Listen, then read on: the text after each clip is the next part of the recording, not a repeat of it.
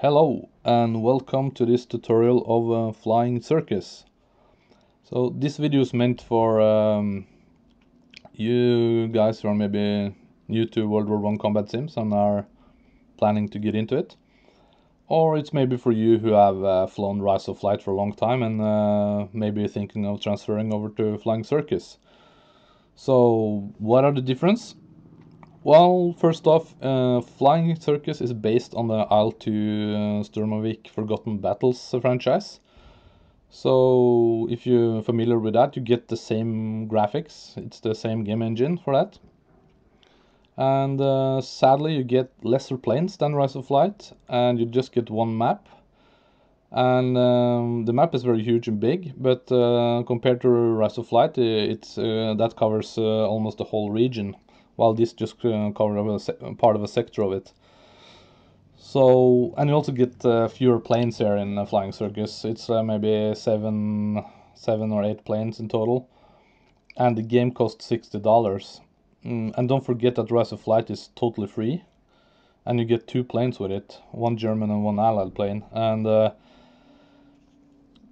it has tons of planes you can get later on. You might argue that, okay, but I have to pay for each plane. Yeah, but now one plane costs like $1 or half $1 sometimes when it's usually on sale every month. So in terms of content and single player content, Rise of Flight beats this one, because Flying Circus has no single player whatsoever, no campaigns, no tutorial, nothing. You're just stuck with a multiplayer. You can, however, fly like quick missions, but that's just you set up a plane versus you versus him or them, and that's it. There's nothing more to it. So if you want to play some campaigns, you have to download some mods from the forum. So you get like a campaign for each side, but it's just like it's not many missions, and you usually, if you fly a lot, you'll be very quick finished with it. You can also download a dynamic campaign generator for this, made by a guy called Pat Wilson, but it's a bit glitchy and buggy. I tried it, and sometimes the planes just circle around when you're finished in a dogfight area. They don't return to base. Sometimes they don't follow you, don't follow orders, and it's like it's not complete. So compared to Rise of Flight, where you have tutorials, many scripted missions, campaigns, mini campaigns, and you have also dynamic campaign generator where you fly through the whole war, and it's like you read newspaper articles every day. It's Rise of Flight is so much more immersive. Flying Circus feels more like a bit copy pasted in a way. It doesn't have the charm, it doesn't have the love, like attention to detail like Rise of Flight had, and but the pros of Flying Circus is that it has VR support, and of course better graphics, and everything looks bigger and more huge. The world feels bigger. You have longer draw distance. The graphics are of course better, but in a way I feel that Rise of Flight it looks a bit more beautiful. It's something with a color palette, and you sort of, it feels more like a time machine in a way.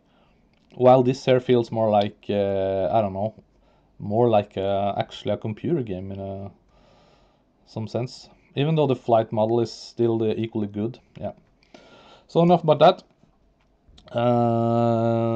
If you have installed the game or thinking about getting it, I would first recommend you have a throttle, a joystick, rudder pedals, and head track device like Track ER or VR support to make the game much easier in combat for you. Because if you're going up against other players, usually all the players here have full gear and Track ER or VR. So if you look around with your mouse button or something, you will be pretty toast in a dogfight. So let's set up the game. If you go to settings and key mapping, yeah. Also one more thing, since this is part of the il2 Forgotten Battle franchise, you get keys for every plane in the game here, like World War II planes and World War I. So it's quite a mess. You need to search a lot for what to use. So I will just guide you through it. So first one to go is to pilot head control. Pilot zoom in, zoom out. Get some buttons for that. Map that. And you wanna have go to planes.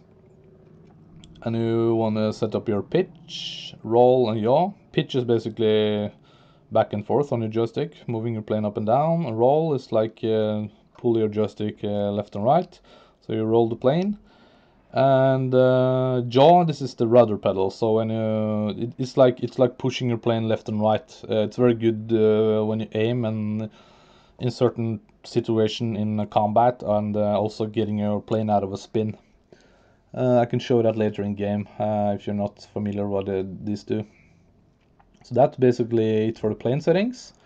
Then you want to go to engine. This is a bit more complicated. You want to have engine start procedures, a button for that on your joystick, or keyboard E if you want.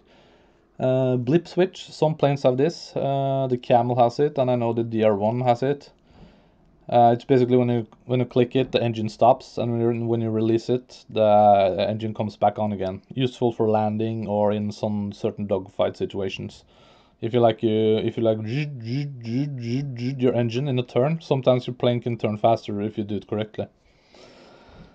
And engine controls, this is throttle, find axis for that on your joystick, or throttle I mean, and same with mixture, need an axis for that. If not, you can use buttons, but I would recommend have axis for that to get more precise of your mixture, because a lot of the allied planes have manual mixture, or all of them I think, so you need this. The German planes usually have auto mixture, so you don't need to deal with that. And you need oil radiator shutters control axis, or water. I set the same axis for both, because some plane have oil radiator and some have water radiator. I think just the World War I plane has water radiator, not sure, or some have oil, so I just put the same on both. So I have axis for that. That is actually this a third axis on my throttle there. And you also want to set axis for the Fokker D7F engine altitude throttle control. Just use the same as you use for a mixture here, because this plane doesn't have any mixture axis. And that's basically the higher you go up, the more you crank it, because of the, yeah, it's like how much air your engine is getting. The higher up you go in the air, the thinner air it is, so you need to adjust it according to your height. And it's very easy on this plane, because if you do it wrong, you hear you hear like it's cranking. But it can be good to crank it sometimes in dogfight, because when you crank it and you hear this sound, you get higher RPMs and you can turn faster. So if in a dire situation, you can just use it a few seconds and to get out of a difficult situation. Yeah, so that's basically it for the engine, for the planes. Remember, these are World War I planes. They are very simple. That's why I prefer it too. I'm so tired when I install a flight sim now and I have to set up millions of controls. Like, I'm done with high-tech jet sims like Falcon BMS or DCS. It's too much, you know. You have to constantly play those games to be good at them. And if you don't play it for months, or you get a new computer and reinstall, it's like you can sit there a whole day or 2 days just learning everything over again. So yeah, I'm getting just tired of all the control shit you have to deal with those advanced fighters. So I'm gonna go to weapon controls. Fire rail guns, fire a joystick button for that. I have the first button on my joystick. And drop bombs button for that. And reload guns you need. If you get a weapon jam, like your guns don't shoot anymore, just click that button and reload 1 second, and it's ready to go. And you need buttons for the flare pistol and personal weapon. So take one for remove personal weapon, flare pistol, and red flare, green flare, white flare, and personal gun, and also one for to shoot your personal weapon and flare.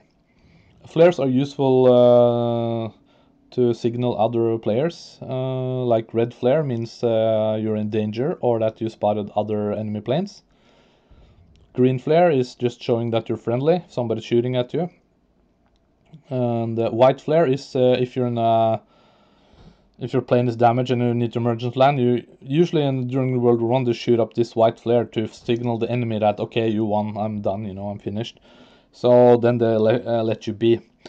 And this actually are used on the server as well, because if you shoot a plane and it starts to smoke and you see it's diving down and flying towards their side or to their home plate or home airfield, call it whatever, and you still chase them and shoot them and kill them, they get pretty upset and mad at you, because in this game you have online stats on the server has a special stats that you can follow your player, how long you survived, you know, and how long kill streak you have while being alive, and you get more score doing that. So many players on the servers, they try to keep their pilot alive as long as they can, because it gives them higher score and better streaks, etc. So some take it very seriously, like never shoot a plane that's landing or never shoot a plane that's on a runway taking off. It's considered cheating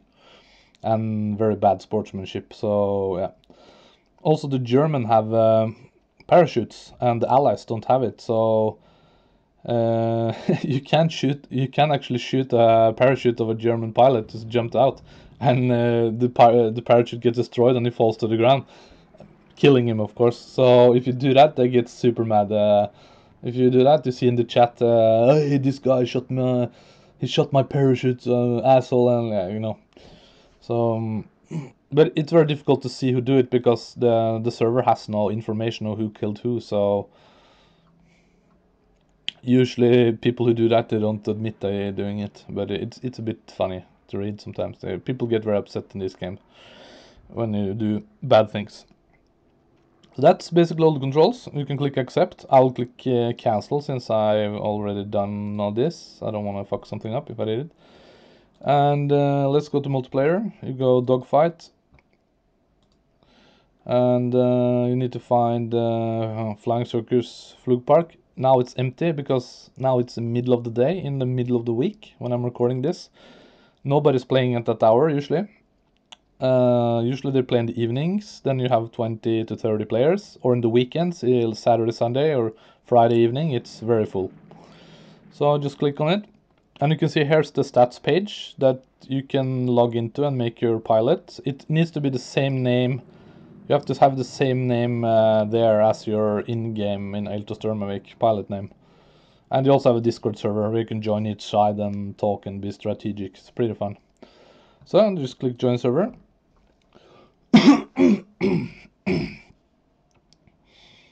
And the loading takes a bit time. Even if you have a super fast computer, the loading can take quite some time to get into the server. And it's just one server for this game. It's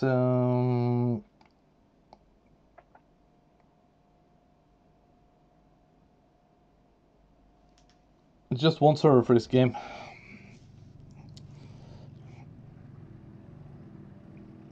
So now we're logging in, and there's some useful information on the right here. You don't have to read all now. You can different missions you can do. You can do recon missions, bombing missions.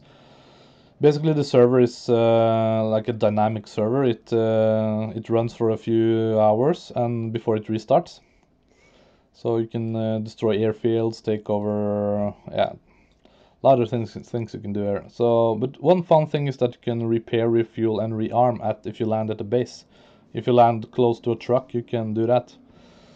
Or actually, I tried it. Even if you're like 200 meters away, you still can refuel, rearm. You just have to find a landing field that has a repair truck. Like if you start in airfield, that means you start a few hundred meters over the ground, just taking off.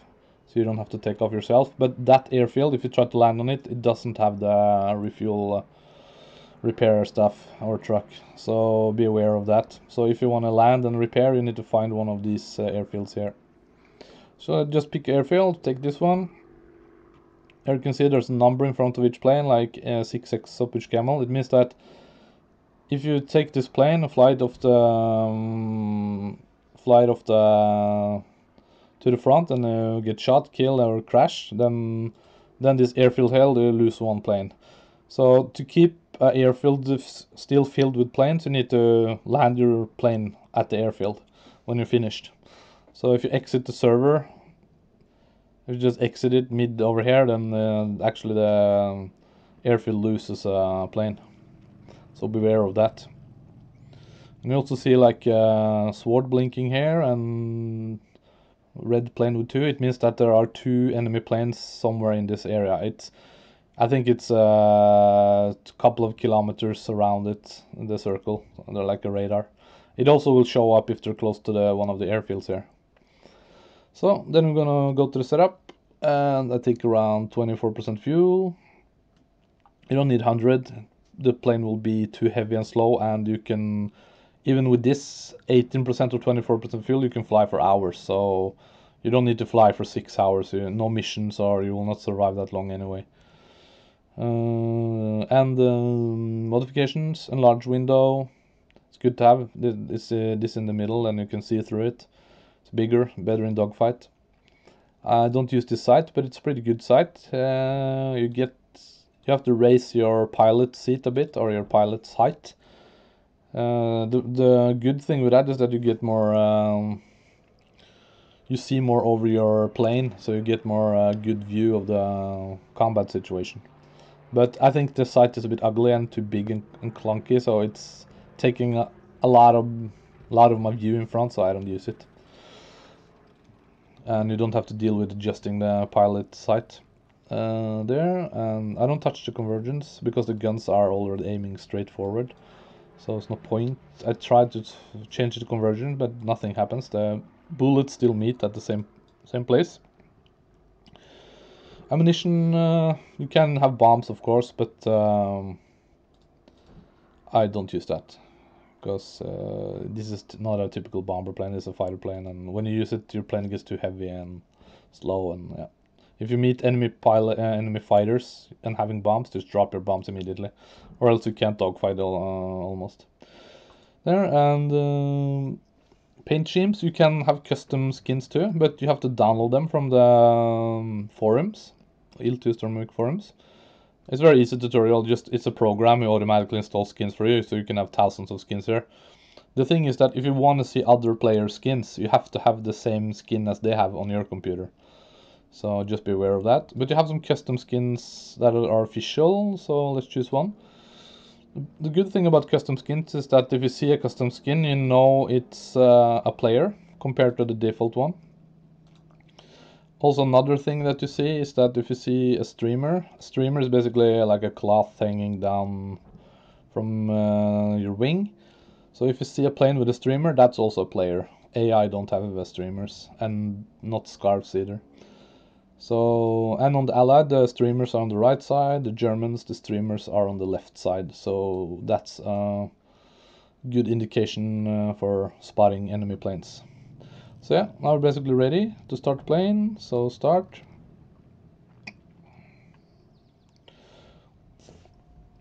And you want to make sure that everything is working. You can check your aileron, joystick left and right, see it's working.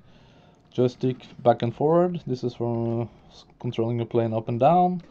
And the rudder is for controlling mostly on the runway and also in air in some dogfighting situation or getting out of spin. So yeah, now you can start the engine. I press the mapped button on my joystick, or you can press the E button on your keyboard. Throttle full, mixture full. Here you see the throttle, and mixture is full. I took the throttle back now so I don't start taking off. So yeah.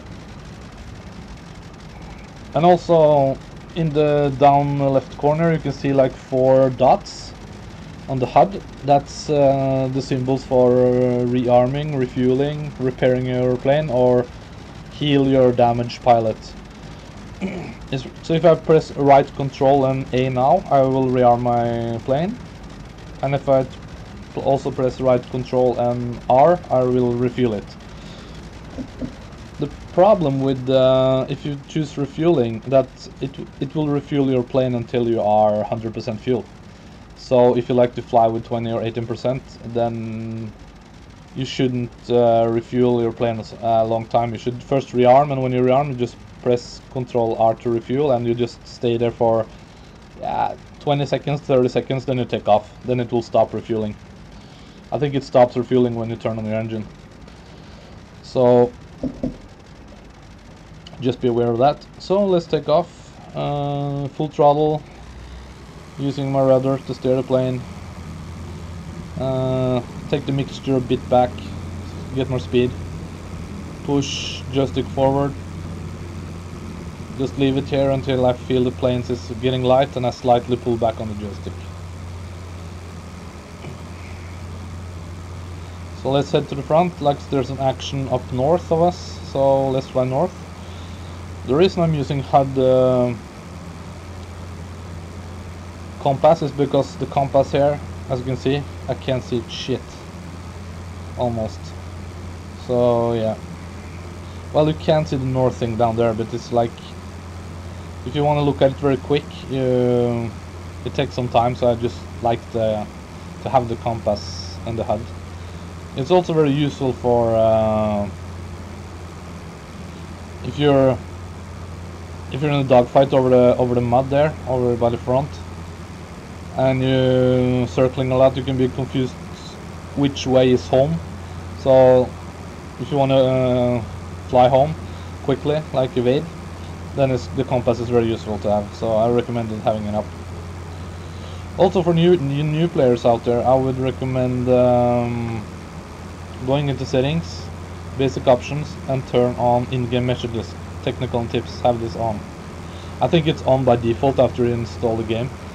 And as you can see to my right screen, when I move my throttle, it will say 100% throttle, and you can see the mixture. And it's good from a mapping that showing that you have everything set up correctly, and that your axes are not reversed or something.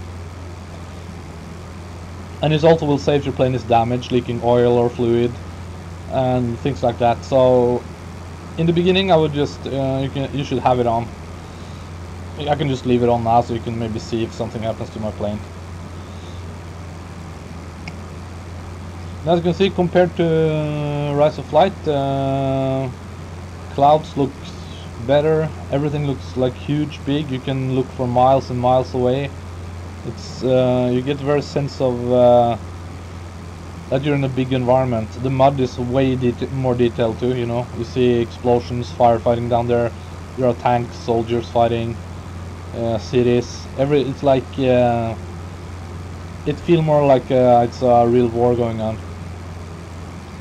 So yeah.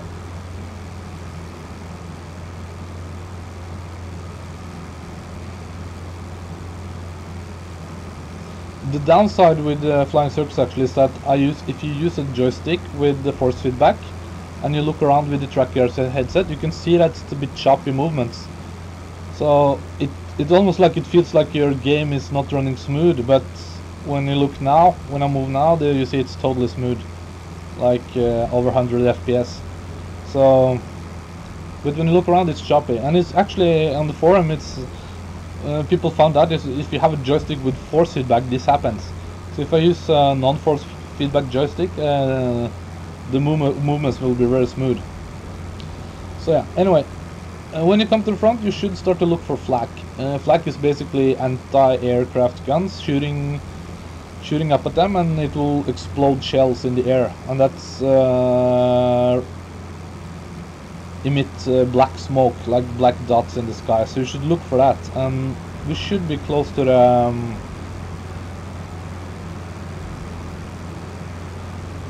fighting area now. There are 3 planes here, so I think since we don't see any flak around us, we should actually fly a bit down to see if we can see some fighters down below. And it's very hard to spot fighters below you because of the mud. They they get lost in the, it's like a camouflage almost, so you just almost have to fly really low. Some players are very good at spotting planes underneath them. I'm not. So I usually just fly down. Also remember that your mixture needs to be set up so that you see your RPM levels. They are like maximum, so just adjust your mixture until you see your RPMs are increasing in a way, and then you just release it there. It's like 80% you see there in my mixture, so useful information. And you have to adjust your mixture the higher up you get. The higher up you get, the less mixture you need. Okay, yeah, we see a plane now. It's close to the balloon, but there's no flak there on our side, so I don't think it's an enemy. It can be an enemy, but I don't think it is, because they will usually shoot flak at it. And it's very high up, so let's just keep looking. And if you press O, you can see your map. I mapped it to my joystick because I press it a lot. And we should be... I think I should zoom a bit more in because to get more details here where we are. So what I usually do is that I navigate with cities and lakes. So here we see a big city, and that is this city over here. So we are somewhere around here. So we should be close to the enemy planes. So still not seeing any flak, so going a bit down. And also remember that your RPM should not increase. You see the 16 number there, 1600 RPMs. Your engine should not exceed that when you dive. So when you dive down, use your blip switch, or you can just adjust your throttle. I like to adjust my throttle, so I'm not getting over 1600, because if you do that, engine will be damaged. Also, the camel is not nerfed here like it is in Rise of Flight, so in Rise of Flight it's a bit slower. Here it's not nerfed, so it's very easy to damage your engine by revving too much. In Rise of Flight you could, yeah, there they are. There you see flak and enemy planes. So they're usually, AI planes are usually fighting pretty low on this server, so I shouldn't have flown so high up. Forgot that. So, not sure what they're doing. They're probably in a dogfight with some other planes. And the AI here do random missions. They are bombing, recon, or just patrolling the border. So on the server there's always something to do. You can, and it tracks your score and pilots everything, so you can, if there's no players online, you can still have a cool time, you know, shooting other planes, or do bombing or recon missions, etc.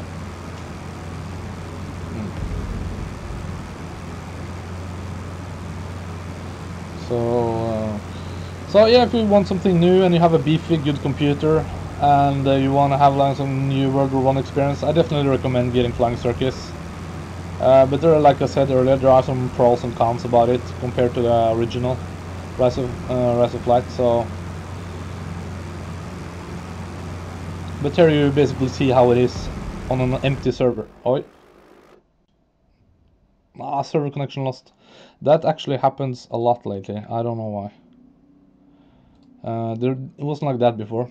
I flew it yesterday a bit, and it was constantly server connection error. The other player said they didn't have any problem with it, so it might be something on my end. Stuff. I have a new computer and Windows 11, and I bloody hate it. I hate Windows 11. It thinks everything is a virus, and it deletes some files. Like I had some old music software programs legally that I bought, and I wanted to install it, and no, it's a virus. It's a virus. I tried to block it, but no, it's a virus. And it started to delete files on my install. So it's like, what the hell? And I think that can be some issues with this game here too. Like because before I never got connection error almost. I just got it if the server shut down and everybody was kicked out, of course. But now lately it's a lot of connection error, so it's a bit annoying. So let's try again. We can just take off from here. Do a quick yeah, also downside, every time you go into the server you have to, or it's a new game, you have to set up your plane again. In Rise of Flight it remembered all your settings. Also in Rise of... No! Aldis! Okay. I'll this thing now. Yeah. Just make sure. Yeah, all good. And yeah, we come right to the enemy planes now that we were before, so not too bad. And also one bad thing about this that you can't set up curves for your what the heck? Oh yeah. I'm not gonna engage that fighter because that's a bomber with a gunner, and the gunners here are insanely good. So yeah. One thing I was about to say is that I forgot it. Damn it. Yeah, your controls. In Rise of Light, you can set up curves for your joystick so that it automatically, like, it was like minus 10% curve. So that means that your joystick was like automatically pushing forward. So you don't have to constantly push your joystick forward to keep it straight. Like in Flying Circus, you can't do that. It's more realistic, of course, because they didn't have that in World War I, but some planes you really have to push your joystick forward a lot to keep it straight, and for long flight runs it can be tedious. So that's also one thing that's better with Rise of Light. You could do that.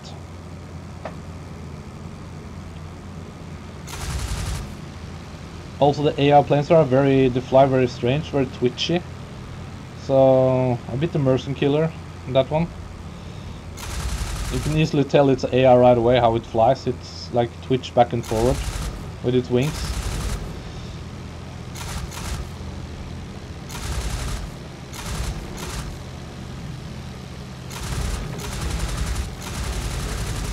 Ah, he was on fire.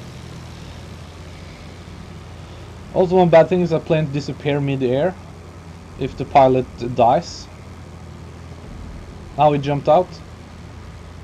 And yeah, pretty cool.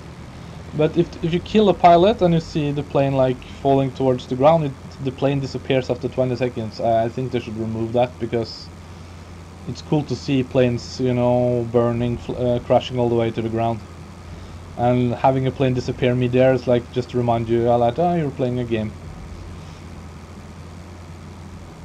Let's chase those guys. That's the DR1. Oi. Somebody's shooting at me. Oh yeah. Another false.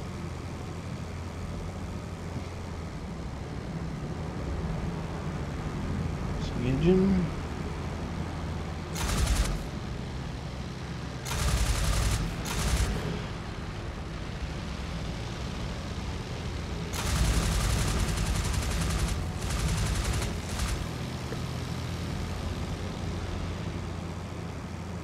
So yeah, it's pretty cool to dogfight there. It's fun, addictive. I could do it all day. DR1 playing with a lot of drag, but very good in low speeds and can out-turn any plane if you're a good pilot with it. It's super dangerous to engage if you don't know what you're doing. But this is AI pilot, so it will not be any problem. But good players with the DR1, you need to have special tactics to win over them.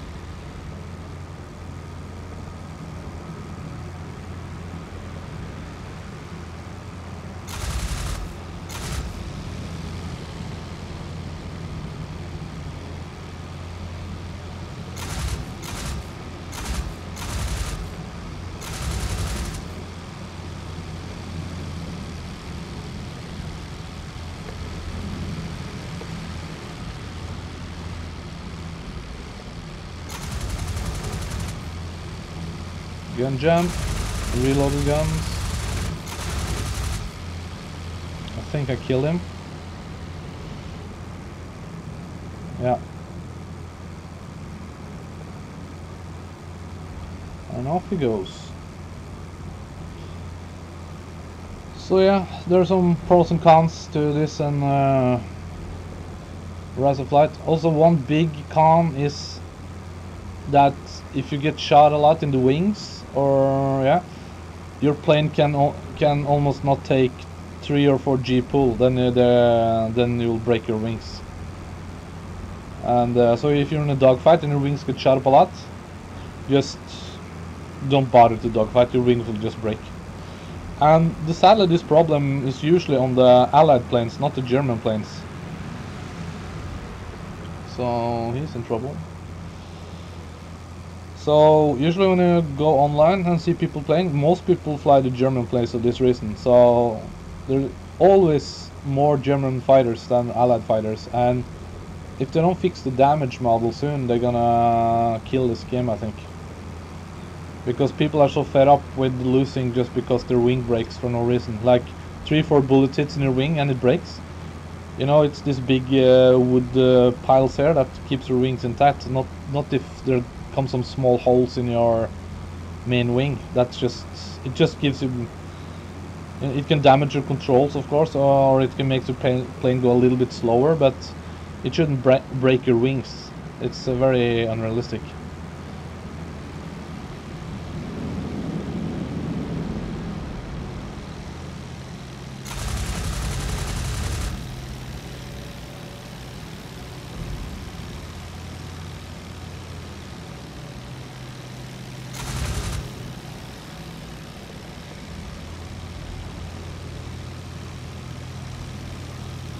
Oh, almost stole my plane. That's good with having a force feedback joystick. You can feel it when your plane is about to stall. Because sometimes you don't know how high speed you are when you're in a dogfight. Uh-oh. Don't let him shoot you.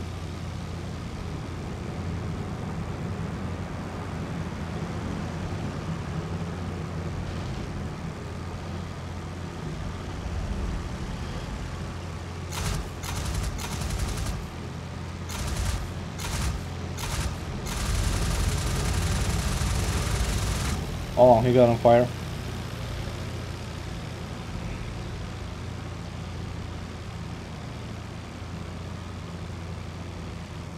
Yeah, you see?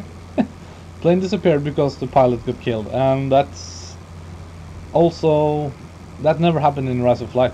You always see the plane crash to the ground, and you see the parts staying there a while before they disappear. So if anybody made this game see this video, please fix that, okay? It looks so stupid on a plane disappear in midair. Don't have much bullet left, but we can see if we can take that albatross. Or if he's not dead already, no. Where did you go? Yeah, no. Ah, there you are. I'm a bit rusty, I haven't flown this seriously for many years. Or 1 year. There. Oh. I got some hits. Let's get closer to the mud or the front. You hear the explosions, pretty cool.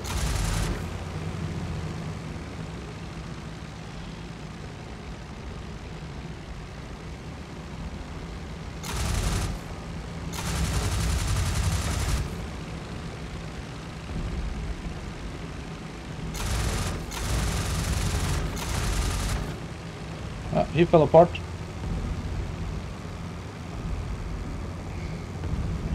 Like, that is very unrealistic, the wings just breaking like that because of some bullets. And the Albatross is the weakest German planes with that, so that's the main reason why the players who fly German planes, they fly the Fokker D7F or D7 or the DR1, because those don't break as easily. So yeah, we can land now and show you the rearm stuff. So let's find out where we are. Let's look at the mud. Okay, there's the big city. And yeah, we should fly south, almost southwest a bit to get to our airfield.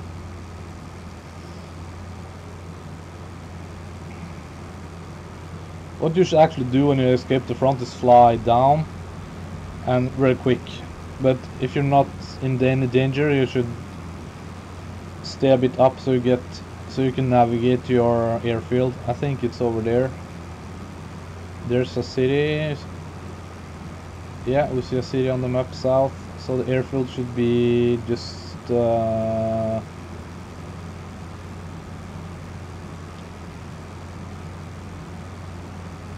bit east of it on the map.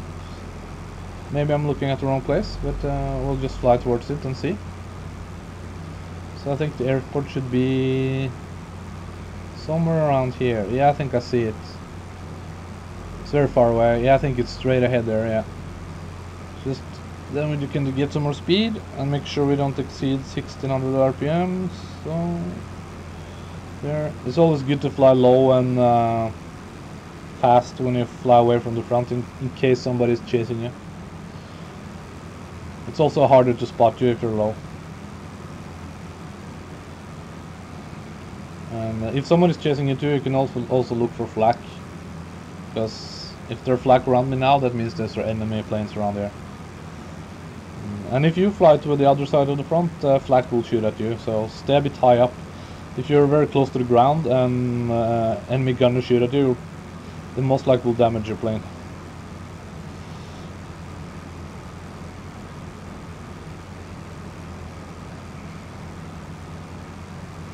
Yeah, there's the airfield. I was a bit off course there. So how you see it is usually like a brown patch and some gray buildings. And it's also close to a few houses there. Can't even call it a village, maybe. Yeah. Yeah. So let's look at the ground graphics a bit. Looks pretty nice. Definitely more detailed than Rise of Light, but there's something about Rise of Light, the color palette, I like it more. Here is like, I don't know, it looks too muddy, this game, I think, in a way. It's like Rise of Light has more color and I don't know, it looks just more charming in a way. So, but here, this is more realistic looking, I think. And also depends on the time of the day, and now we have a lot of clouds over us, so it's not much sun showing up.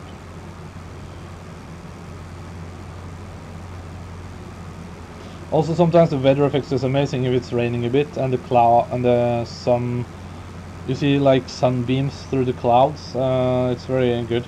Depends on the time of day and weather. So yeah, the clouds is definitely way better than Rise of Light. They have huge clouds and they're different looking, and yeah. So there's airfield. This is a bad place to land, but I can try to land after this fence here. Just make sure I'm not hitting anything. Yeah, it looks good. So throttle all the way back. Just blip switch in, killing the engine, and yeah.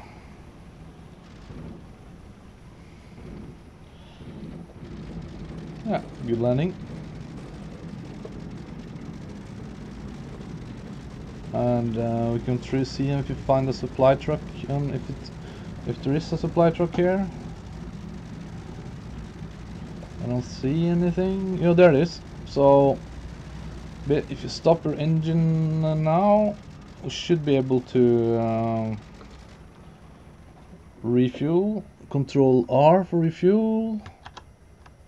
No, I think the propeller needs to be stopped completely. Yeah. No, not working.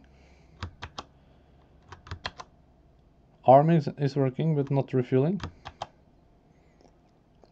Maybe I need to be closer to the truck. No, it's Control F, sorry. Control F is fuel and Control A is rearm, I think.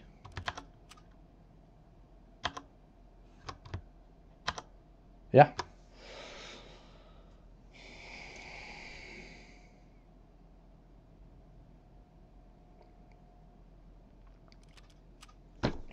Don't need more fuel now.